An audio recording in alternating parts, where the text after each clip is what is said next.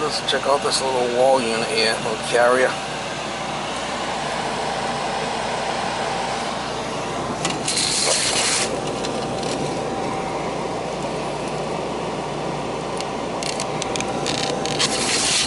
On the second floor, she's got a couple of these things.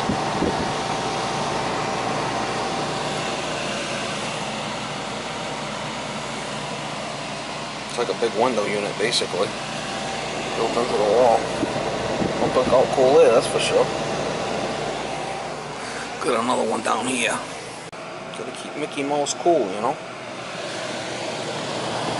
Yeah, it's definitely cooking. I turned this one on a few minutes ago. These covers come right off.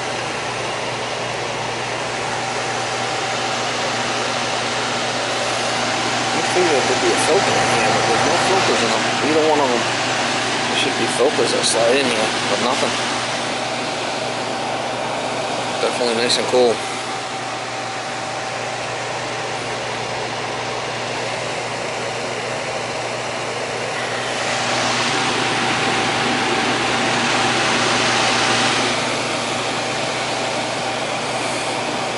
Beer can cold.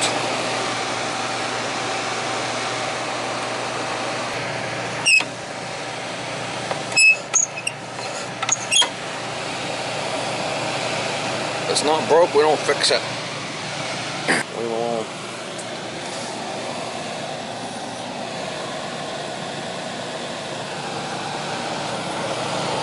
Definitely cooking, man. She's cool. A lot about that. Got your little thermostat here. Set that for you want. High, low, cool.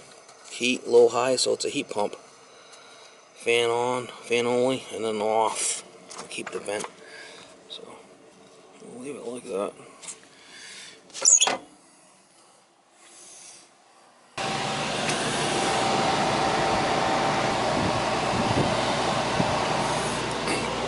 Looks like if I gotta get to the compressor, I'm gonna have to get over there. Put a strap on it if I have to. Either that or change them out. Still cooling, but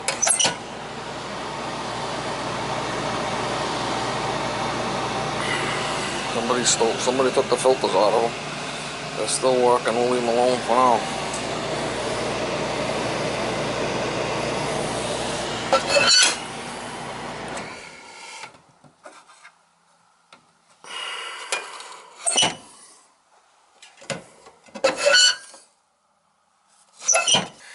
Alright guys, I got to complain about a heat pump actually. That's something burnt up down inside the unit. I guess it's a transformer from what the electrician said, so obviously you can see this thing's not working.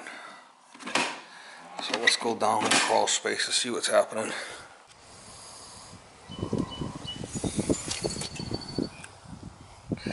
Looks like we got refrigerant in there, so that's a good sign. 22 unit.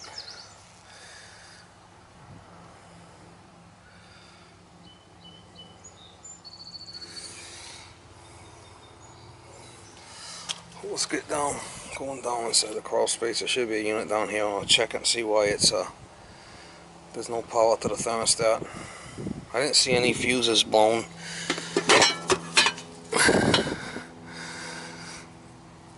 This is on.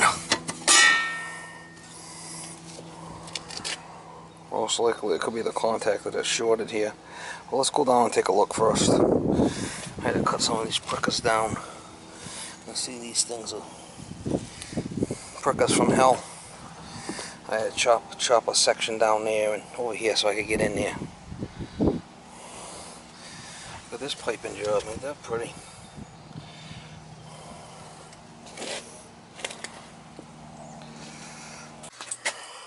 Alright, I'm standing up here, so this is the type of crawl spaces I work in.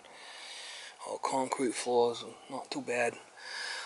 Unit's got to be down over there. Let me get my can follow the refrigerant lines here. There's a couple of units in this house, so we can follow these refrigerant lines right here. Let's see where the unit goes.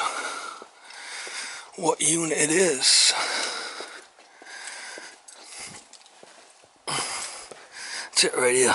Well, the guy's got the door off and shit. So let me get my tools and we'll see what's happening here with this thing. It's an old carrier. Alright, so this is the compressor. Like I had it off in a panel here. And then there's the air handler.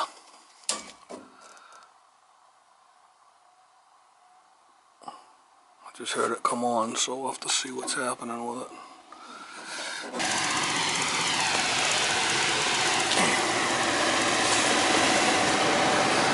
Look at this, no power, no service switch, no nothing. At least we know the fan's working.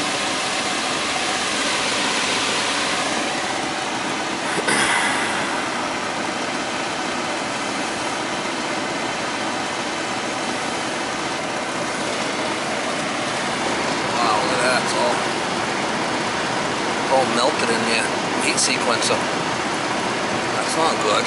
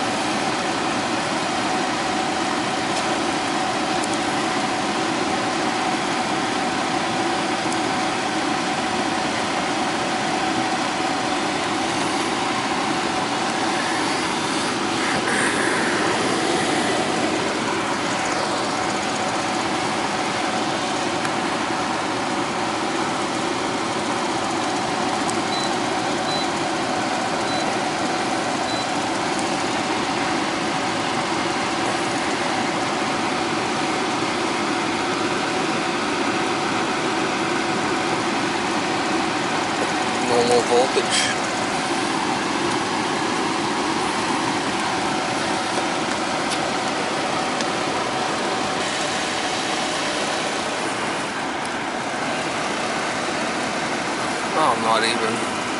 I don't even think this thing's worth fixing. Look at it. I'll flip the mess, man.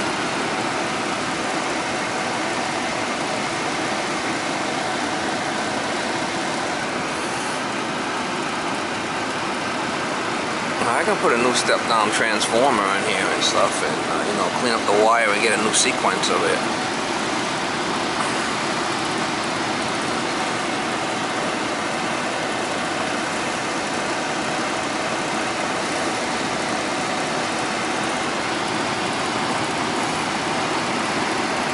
An old unit. I don't know if it's even worth it, to be honest with you.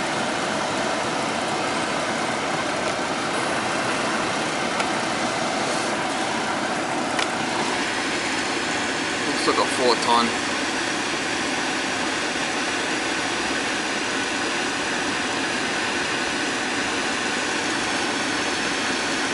Carrier.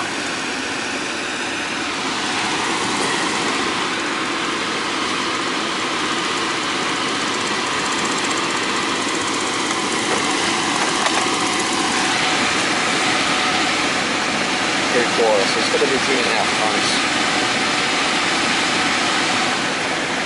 Maybe even a 3-ton. Got 2 units in this house on the first floor, so 42. I'm thinking it's a 3.5.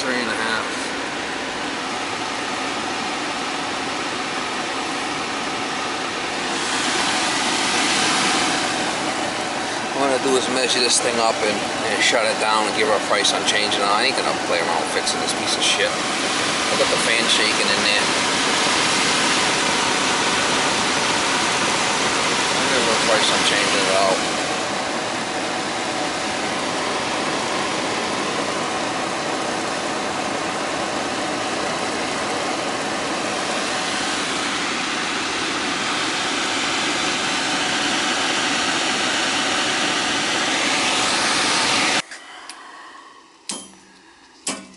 Some things aren't worth fixing. This is one of them. Alright guys, I don't know if you can see in there, but everything's all cooked. The transformer's bad. Look at the way they did the wiring here. So all I'll have to do is I'm gonna get a price on a new unit. I'll have the electrician, he'll put on a main panel here with fuses and whatnot, and then we'll come out of that and we'll feed the new heat pump. We'll feed the heat strips and the air handler, and we'll put a new heat pump outside. I'll probably try reusing the line set. Looks like soft tubing the whole way, so I might try reusing it. I took all the measurements down here now. See where they can match up. I can cut the supply down here and the return down if I have to. The new unit's probably going to be wider, longer than this. We'll see. Some things aren't worth fixing, and I don't think it's worth me going through the trouble of trying to fix this beast. Not at this point. That's an old unit. It's probably 25 years old at least, or good 25 years old. So we're going to give her a price on changing it out. I got the breakers off in the panel. So we'll see if I get this job.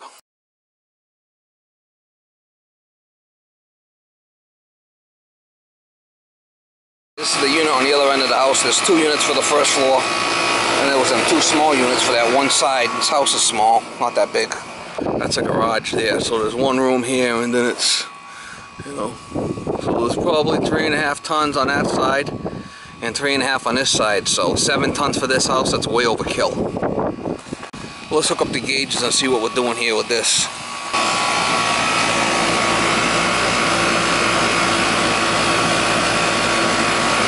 First impression, I would say, is a little bit on the charge. It's like 72 in the house. So let's hook up the gauges and see what's happening. This is a heat pump too. First thing I gotta do is set my Bluetooth up.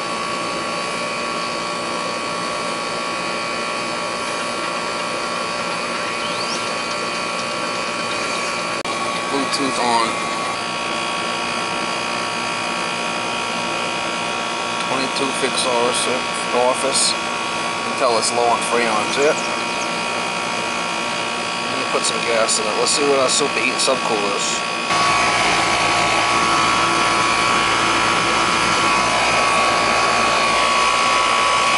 It's low on gas. Let's see what we got now. Yeah, see the superheat's high.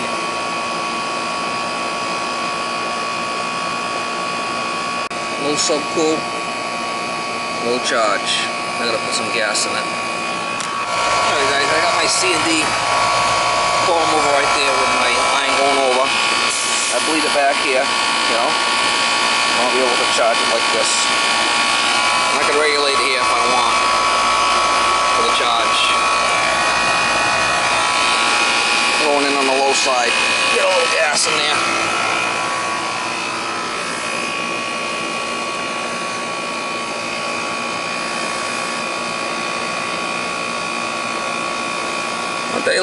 My soupy should be about 15. I'll bring this subcool up a little bit.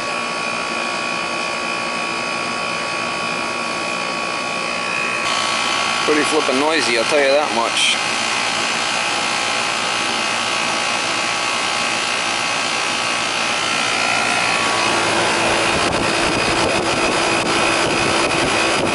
It's a carrier unit to me.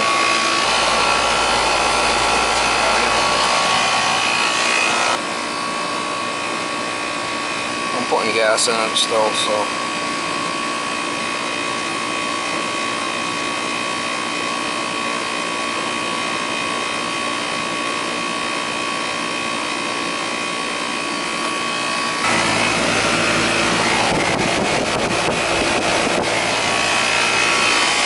won't overcharge it either, so I'll let it run for a while.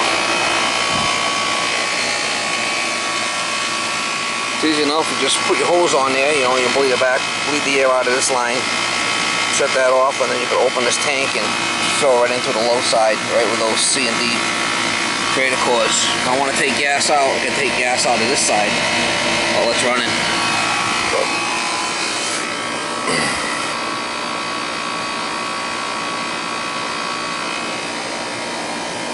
Pretty much where I want to be right there.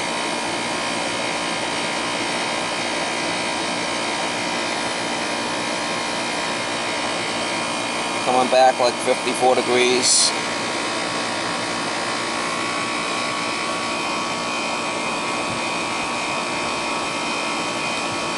That pressure's definitely low.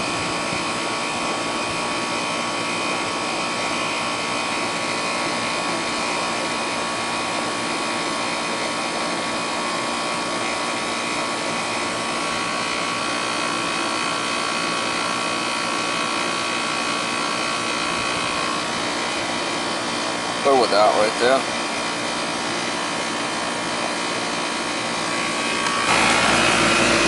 So it's coming back nice and cool, you know, wet. Get a nice hot air coming out of here. I could tell when I walked up on it with low on gas, just from experience, you know. My head pressure's way low. See how low my head pressure is?